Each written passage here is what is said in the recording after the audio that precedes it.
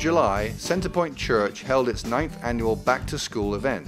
Over the years, it has grown into the biggest back-to-school event in Brevard County, with now 5,000 people in attendance. They give away thousands of backpacks, school supplies, haircuts, eye exams, skin checks, medical checkups, bike helmets, games and food, all at no charge to anyone who wishes to attend.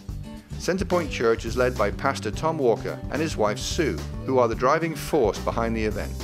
Sue does an amazing job organizing this event, providing inspiration and leadership, says Tom Walker.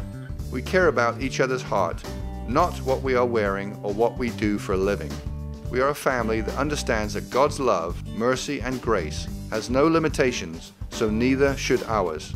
The church has an incredible relationship with local businesses that not only partner with contributions, but volunteer their time. It is amazing to see nearly 600 volunteers come together to serve the community and the mission of the church, as the event would not be possible without them.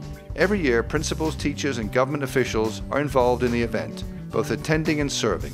Each volunteer assumes a role of support, whether helping with trash or mentoring, all of which is amazing. Their efforts are rewarded with every smile on a child's face when they receive their new backpack, a new haircut, or when receiving a hug from a child who just wants to say thank you. 2019 Central Florida Humanitarians, Tom and Sue Walker.